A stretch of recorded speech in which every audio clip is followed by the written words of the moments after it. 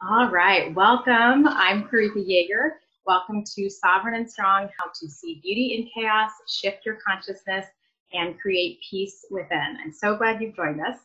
Today's guest speaker is the lovely Mary O'Malley. Mary is an author, a teacher, a counselor, and awakens others to the joy of being fully alive.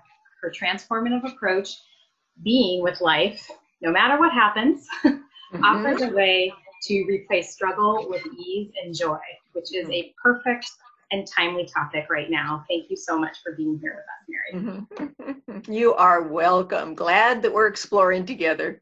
Yes. And it's so nice to chat with you again. I think your wisdom and your counsel of what you've been speaking about for years is more potent than ever right now with these events that are unfolding each and every day. And it's truly a great awakening happening, and you've been talking about awakening for years. And for some viewers, the term awakening might be kind of newer to them. So I would love it if you could share with us what it means to you.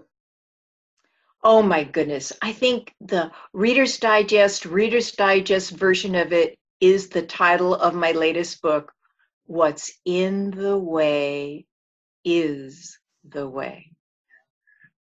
You know, I joke with people, you don't even need to read the book, just live that title. We live in a dualistic mind that thinks this is good, that is bad, this is right, that is wrong. And it believes when we get it all together, then finally everything will be unending orgasmic bliss, you know. And that's just not the way of it.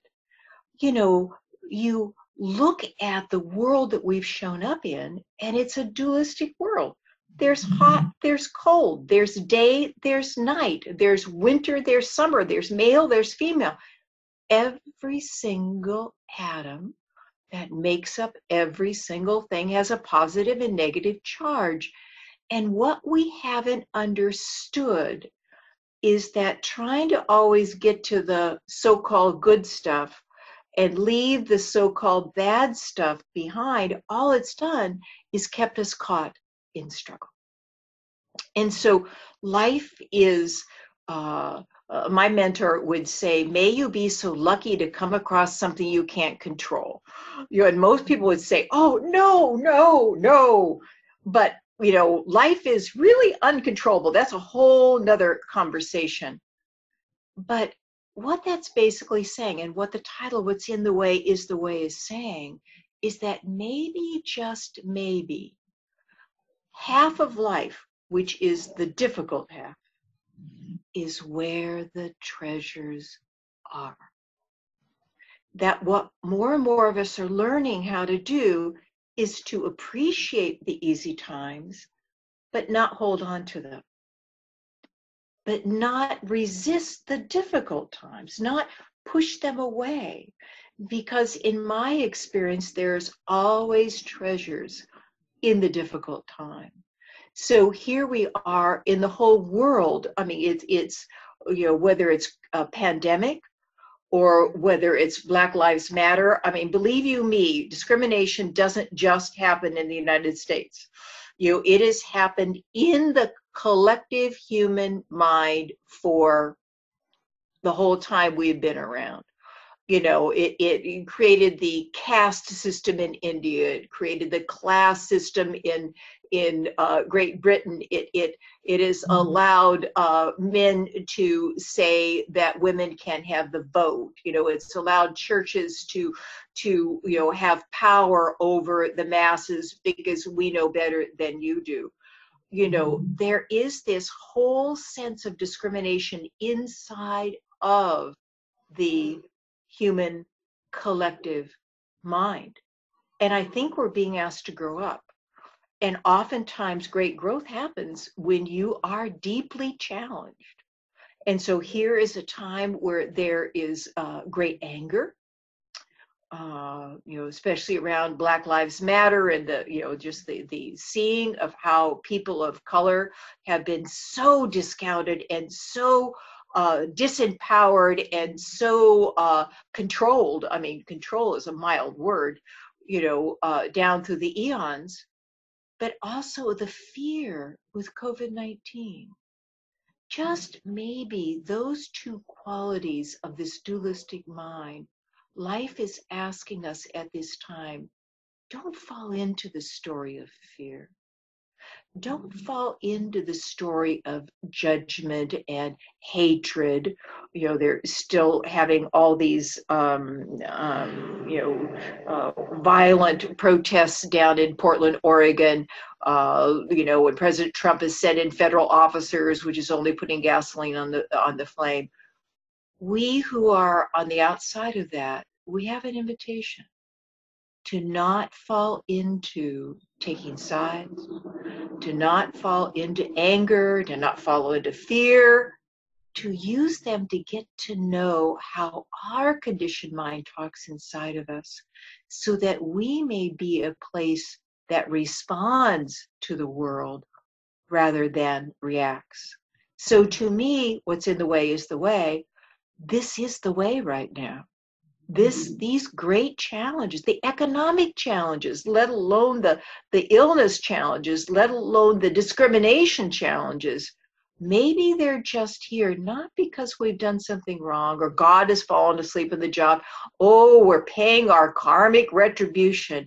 Maybe, just maybe, life is saying, become smarter than your dualistic mind and learn how to show up for the process. People that do become a healing presence in the world. Oh, I love that. Mm-hmm. I love that. That is so powerful, because it feels like there, with everything, every new thing that's been coming up, it's just a mirror, and it's giving us,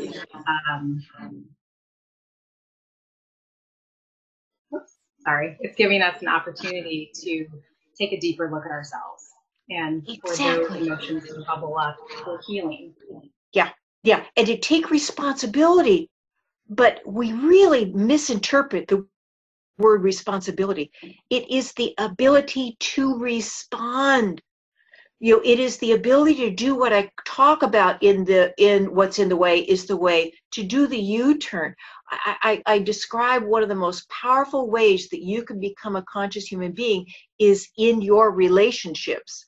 You know, that mate that started as the love of your life, you know, and now you find they are sleeping with somebody else, or they burp out in public, or they are not what you thought they would be. They were going to be something that completed you.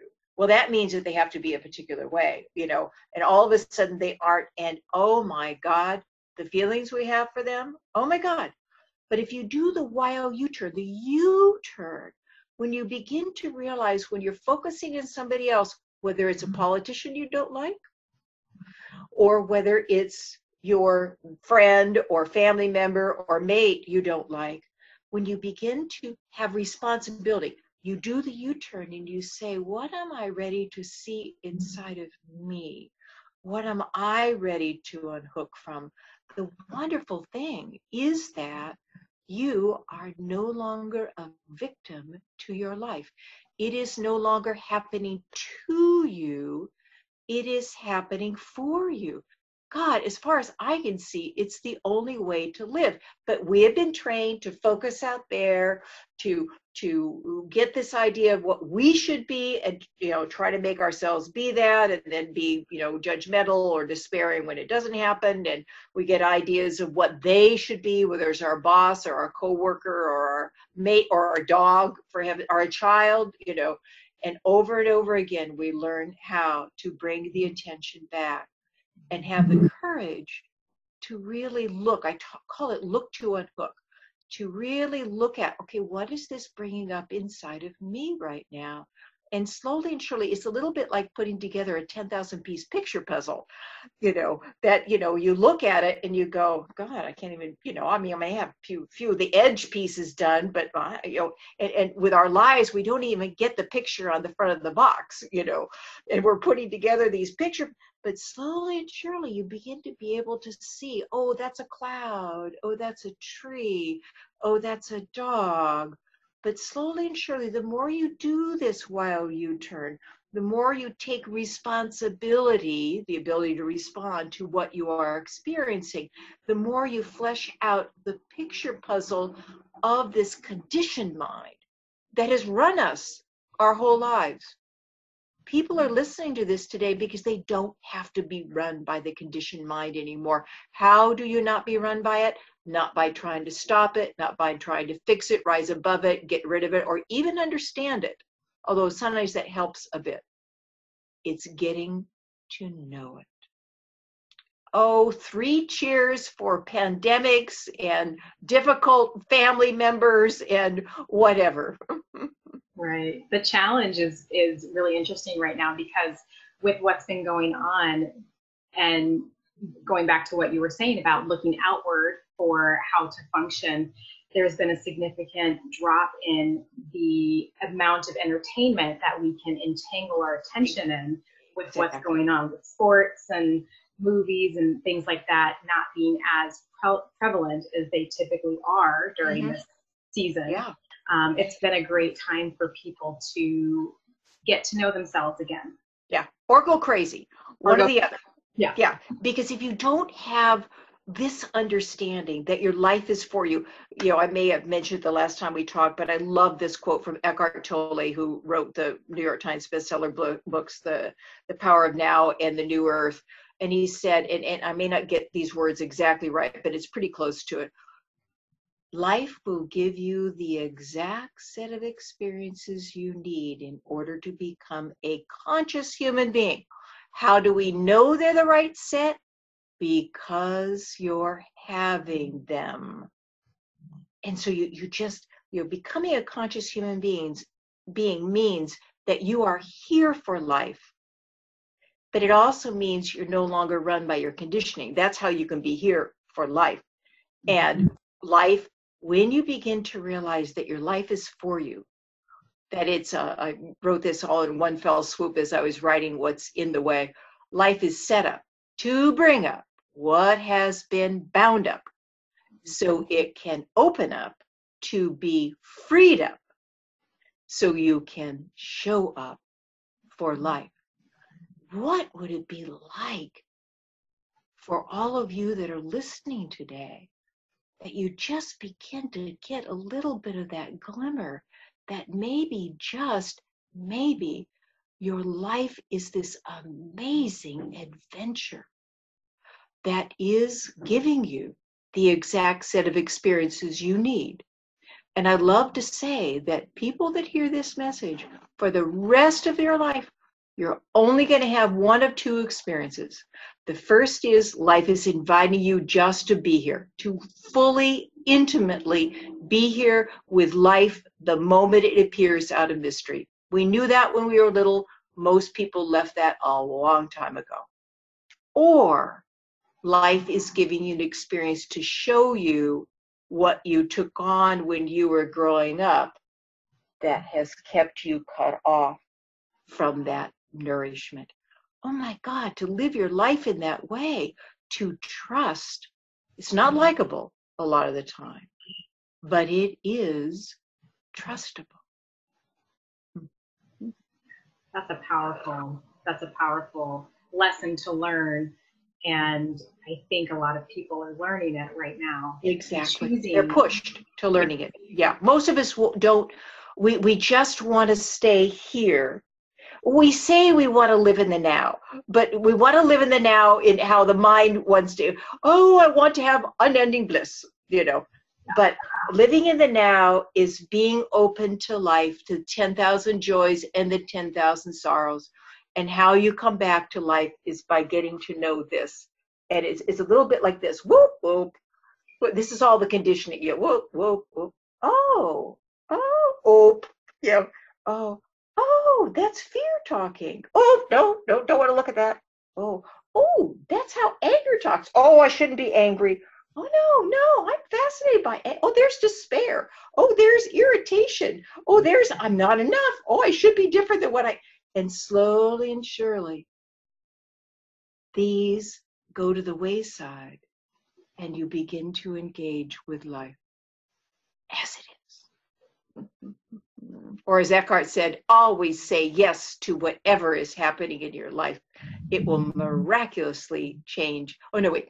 Always say yes. What could be more insane than to resist what already is? That's powerful. Yeah. And yet that's what the storyteller in our head does. That's its game.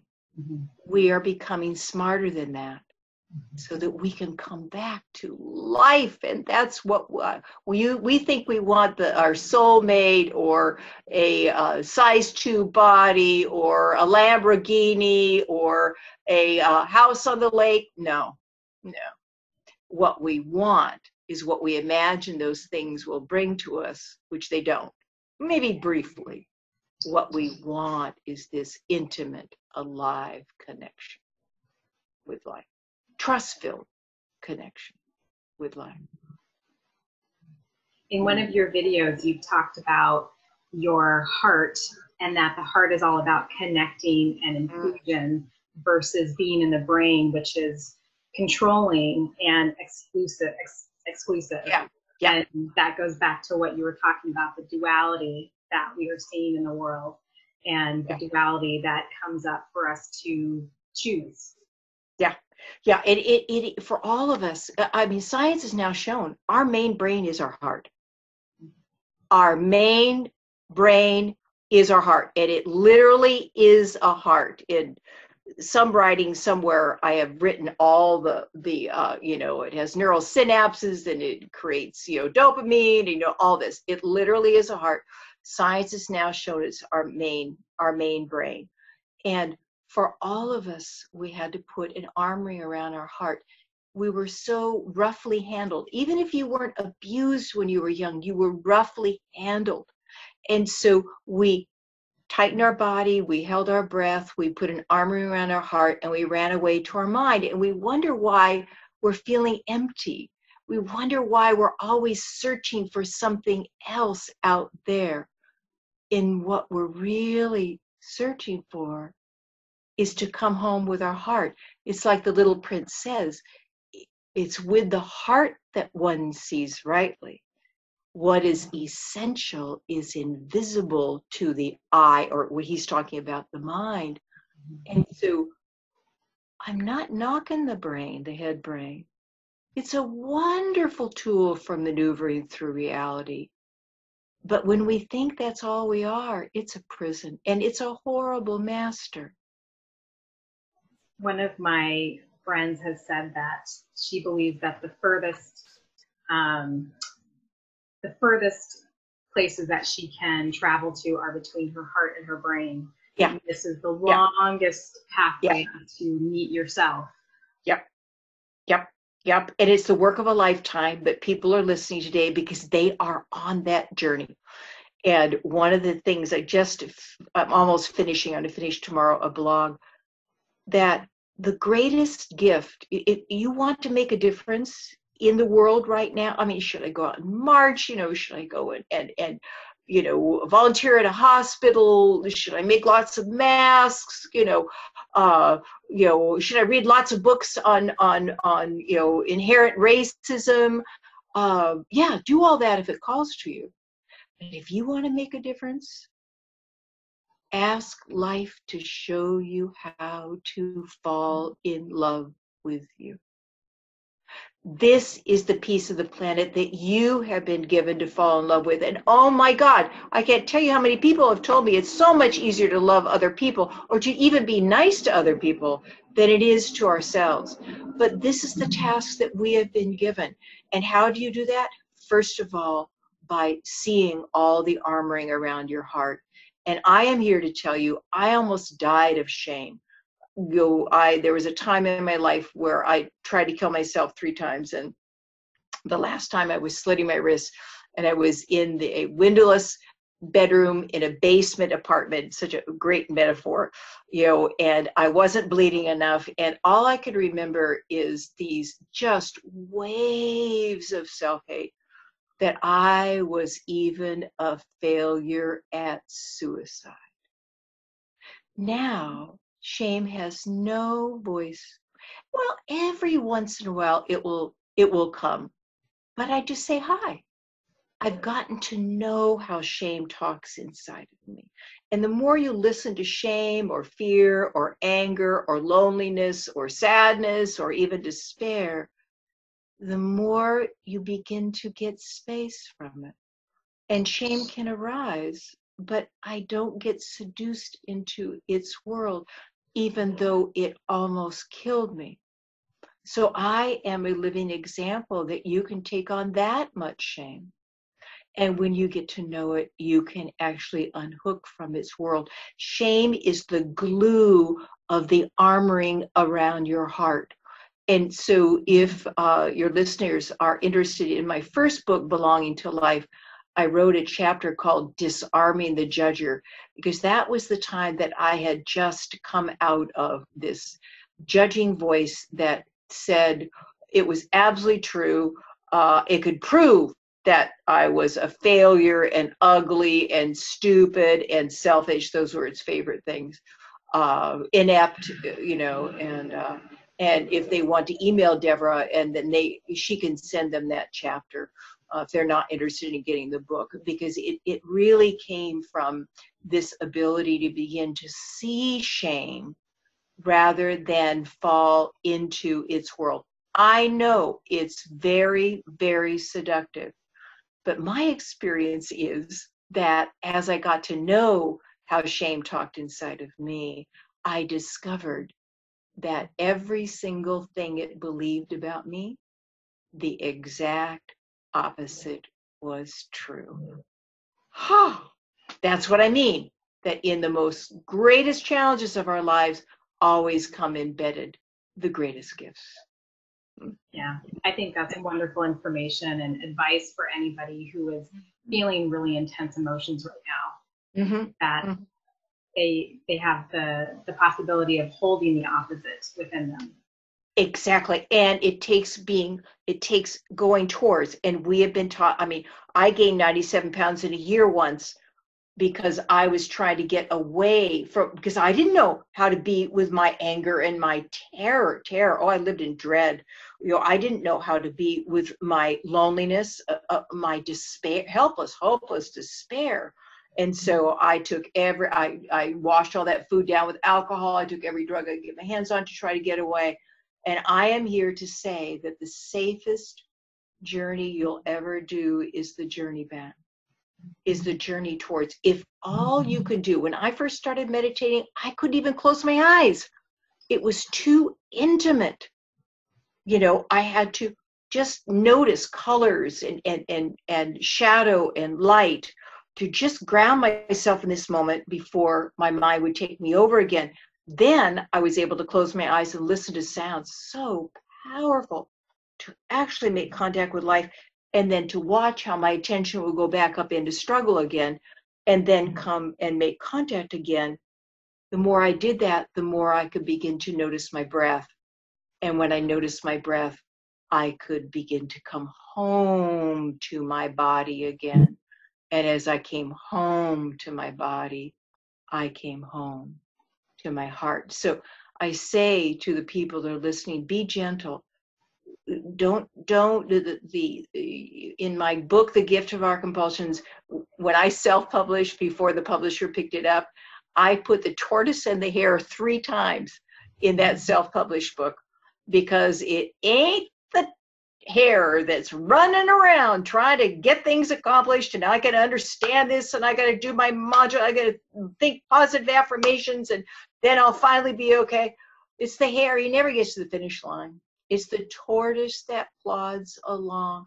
And so know that I know that because you are hearing these words, you are on the journey back to yourself, back to an alive, intimate, trust-filled connection with yourself and with life, and you're right where you need to be. And know that the fastest way home is to go slow. The heart doesn't force anything. I love that. I love that. Yes, you are so right. Go slow and stay in your heart. It does not force and it will not steer you wrong. That's for sure. Yeah. Life wants you to wake up. That's why Eckhart says it will give you the exact set of experiences you need in order to become a conscious human being. Nuggets of gold, Mary, as usual. Yeah, it's always a joy to talk to you, my friend. Always a joy.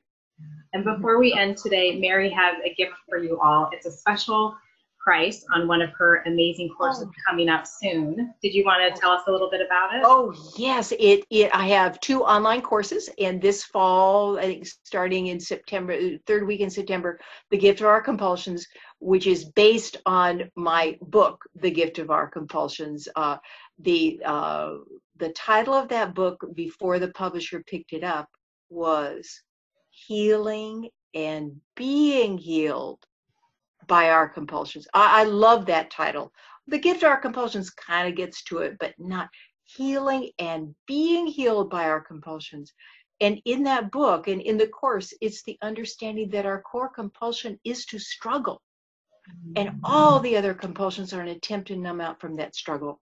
And so the course is really about how to become smarter than struggle, but how also not to struggle with your compulsions, because the statistics show that as soon as you struggle with your compulsions, they have you, or if you control one, another one takes over. So there's a whole new way of being with compulsions and turning them from something that is wrong with you to a teacher and a guide back into a wonderful, heartfelt connection with yourself and with life. And I think we're offering $200 off of that. So. That's perfect. Perfect timing. Yes, in this time of struggle, absolutely. Well, Mary, thank you so much for sharing your time and your voice and your wisdom with us here. Again, I really appreciate it. And thank you to the audience. Don't forget to click on the link to take advantage of Mary's gift and hit reply to this email and let me know what resonated with you the most today from our interview. And of course, stay tuned for more interviews coming up your way to help you all be sovereign and strong.